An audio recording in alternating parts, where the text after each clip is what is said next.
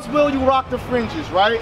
Lord's will, you not eating pork no more, because that we not gonna get that. But we're gonna touch on how you're gonna gain a little bit more wisdom in your walk. You brand new, right? So let's go to Psalms 111 and verse 10. Right? So you're gonna get wisdom by applying the scriptures. That's right. Because a lot of us, we hear these things, but it don't mean nothing unless you actually doing it, right? Oh, that's right. Let's get it.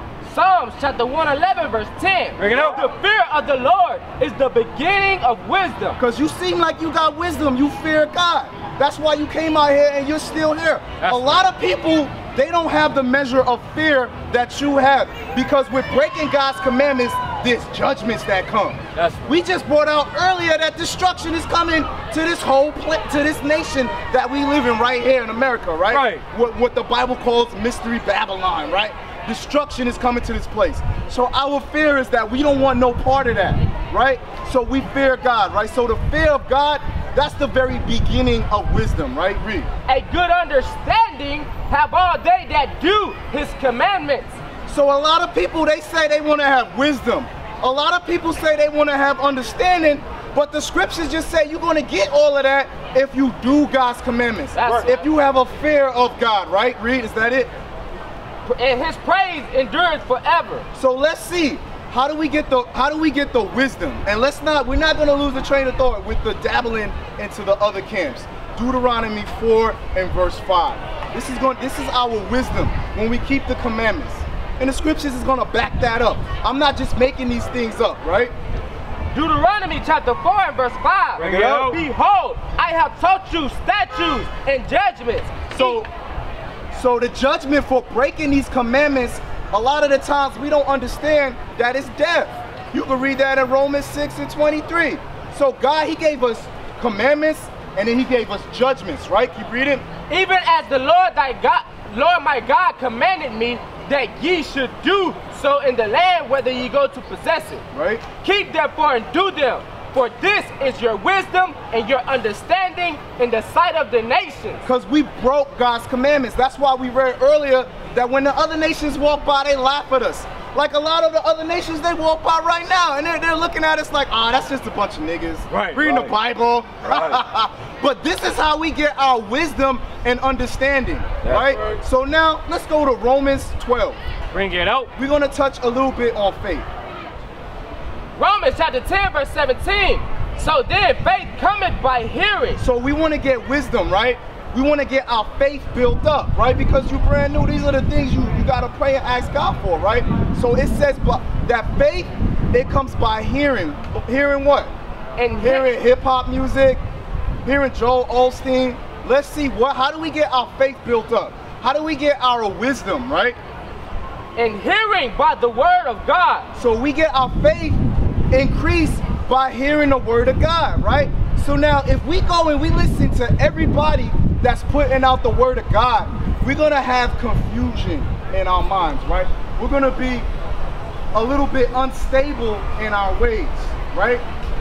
So we wanna get wisdom. We don't wanna be unstable in our ways, right? So we're gonna touch on that right now. Maybe James 1. Yeah. Because we can listen to one group of people and they telling us, you don't gotta rock the fringes. We can listen to one group of people and they'll say, you don't gotta marry that sister. Or another group might say, you can have 18 wives. But what we're exhorting you to do, you congregating with us, come hear us out. You gotta choose one group of people and stick with them. You don't wanna be unstable in your way. When you get your faith built up, you don't want your faith to be all rocky and shaky, right? And we're gonna get that. James chapter 1 and verse 6. Bring it out. But let him ask in faith, nothing wavering. So you gotta ask for God for wisdom, right? If you read up, what is it, verse 5? When you read up, this is the things that we should be asking for is wisdom. We just read earlier in Deuteronomy, that's our wisdom, is keeping the commandments in the sight of all the other nations. So now when we get our faith increased, when we obtain that wisdom, you don't want to go everywhere for every Tom, Dick, and Harry looking for wisdom, looking for your faith increase, right? Keep reading. But let him ask in faith, nothing wavering. So ask that faith for God, and it says in faith.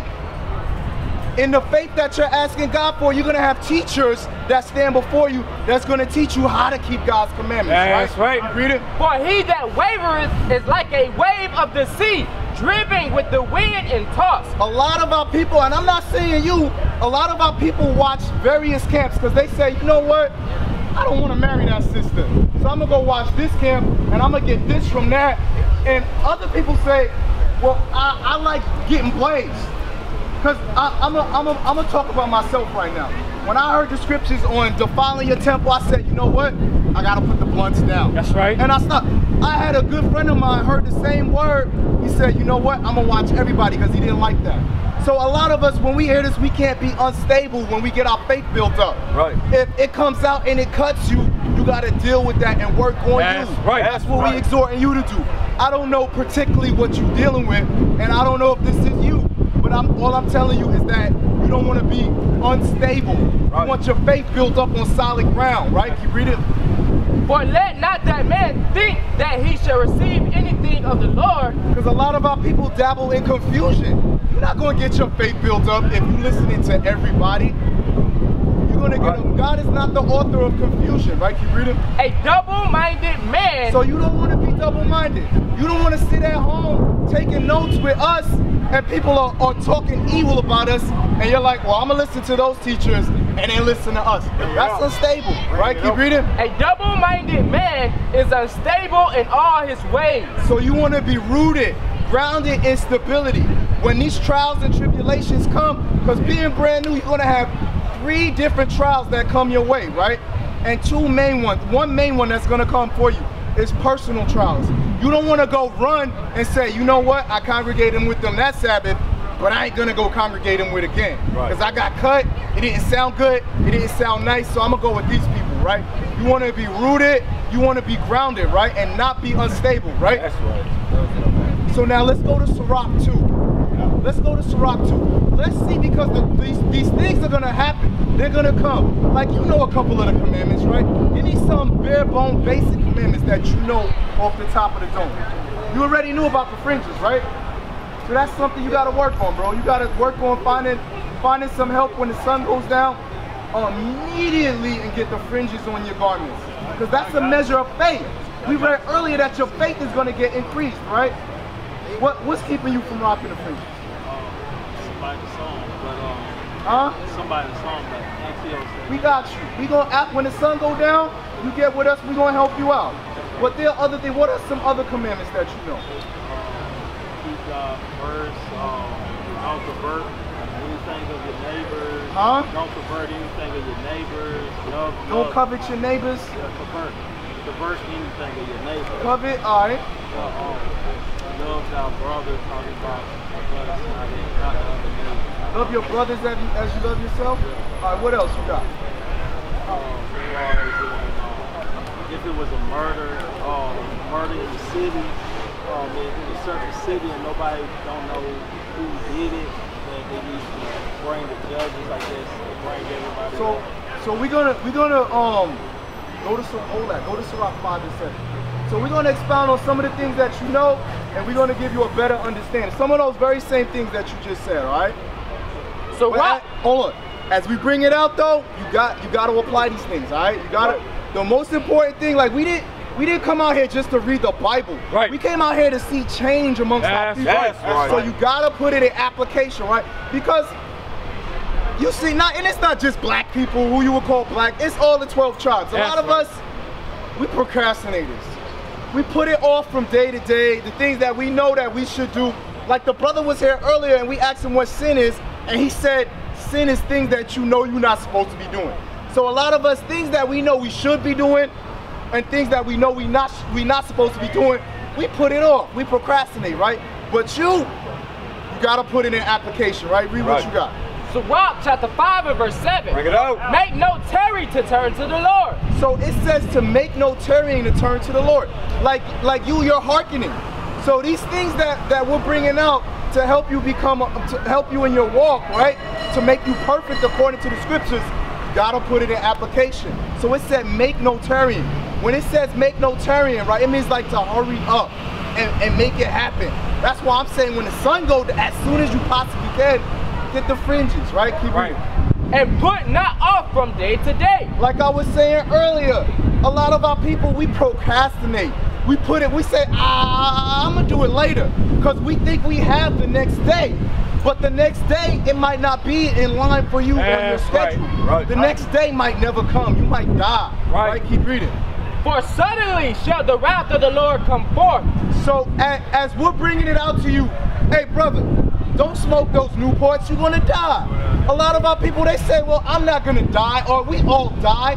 It says the wrath, or when you think you're chilling, when you good, it says the wrath of the Lord is gonna come through, right? What else? And in thy security. When you think you good, you posted up, you got the lawn chair, your key picked up, you got that lemonade, you relax.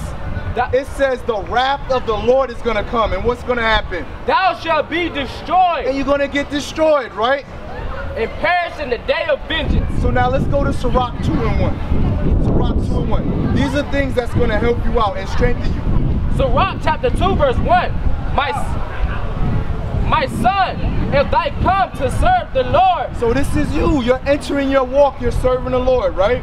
Prepare thy soul for temptation. You gotta prepare yourself for temptation, because having the fringes on is actually a defense against temptation. That's right. How you gonna look if you walk in a strip club with the fringes on? How you gonna look committing wickedness with the fringes on? We just read earlier that as you wear the fringes, you look down on them and you say, nah, I'm not supposed to do that. This is defense to prepare yourself against the evils that come. Now they will see the true men of God. We are not black men, we are the Israelites.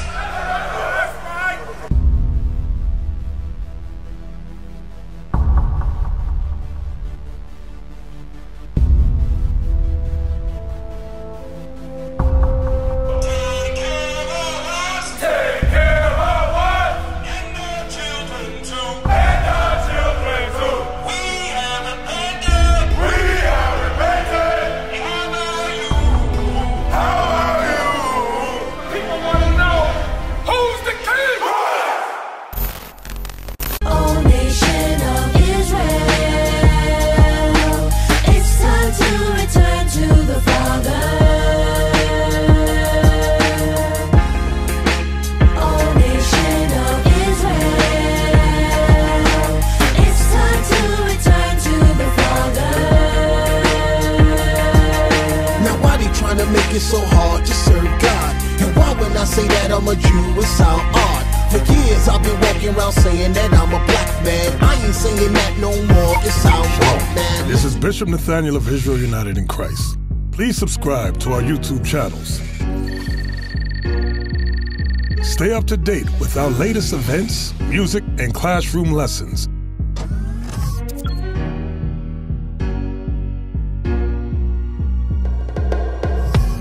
IUIC plans to continue visiting different countries where this gospel has not been preached before. IUIC needs your help in pushing this truth.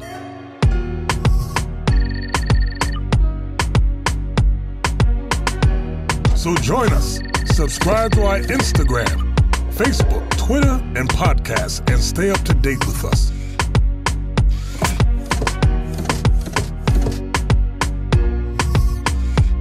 For more information, please visit www.israelunite.org.